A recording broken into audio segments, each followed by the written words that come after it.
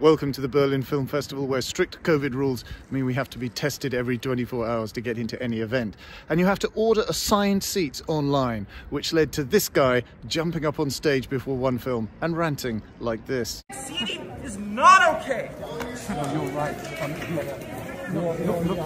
Seating should be free. It should be free to choose where you sit. Okay? And so it went on before the gentleman left the stage, with the audience indicating a failure on his part to read the room, where there was, for the most part, approval of the festival's COVID measures.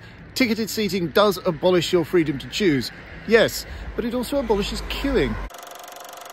This year's festival began with François Ozon's Peter von Kant, which is a gender-flipped, or partly gender-flipped version of Rainer Werner Fassbinder's 1972 film The Bitter Tears of Petra von Kant, about a female fashion designer falling for a younger woman who breaks her heart.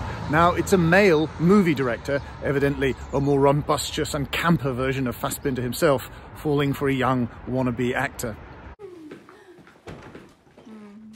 Ami, Peter von Kant. Mon meilleur ami, dont j'ai fait le premier film il y a... Bonjour, monsieur. Appelez-moi Peter. Je vous en prie, asseyez-vous. Excusez le désordre. Ah, ça ne me gêne pas. Café, thé, cognac?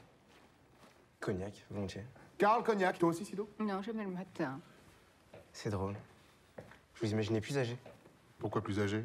Quand on a autant de succès et qu'on est célèbre, d'habitude, les gens sont plus âgés. Je suis l'exception qui confirme la règle. Prost. Prost. Ozon has removed the bitter tears from the title and the movie itself. Where the first film was claustrophobic, airless and crazed, this film, for all its histrionics, is somehow lighter in tone, and it has something to do, not precisely with making it male, but making it mixed. The main characters have been gender switched, but there are women too, which ventilates the whole thing. Denis Ménochet is very good as Peter, but this rather theatrical Cowardian oddity is slightly lacking in substance and weight.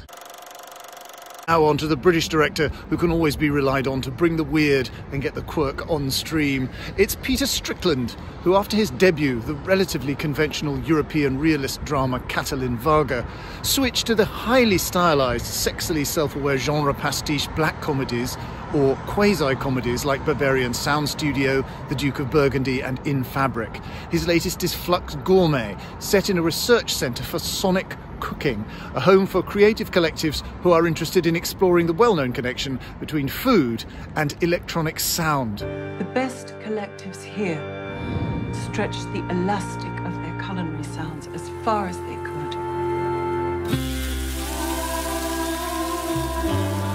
My duty is to support and nurture their vision.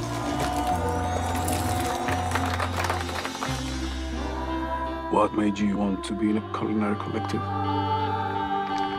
Sound always excited me. Silence from an audience was always my fear. And anything I could do to break that silence became more important than anything else. The hint of Peter Greenaway there is intriguing or heart-sinking according to your taste. It's very silly and strange, unearthly and wildly self-indulgent all at once. It's never boring exactly, although it often veers into its own somnambulist trance. The sonic cooking idea collapses into near negligible nothingness, like candy floss when you bite into it. There is so little actual content, so little actual material that the style is more important than ever. It's an oddity, and I worry that Strickland is disappearing, as it were, up his own cul-de-sac, but he has a real filmmaking language. Here's one of my favourites in Berlin, the very zany fantasy comedy Incredible but True, by the capering mischief maker of French cinema, Quentin Dupieux.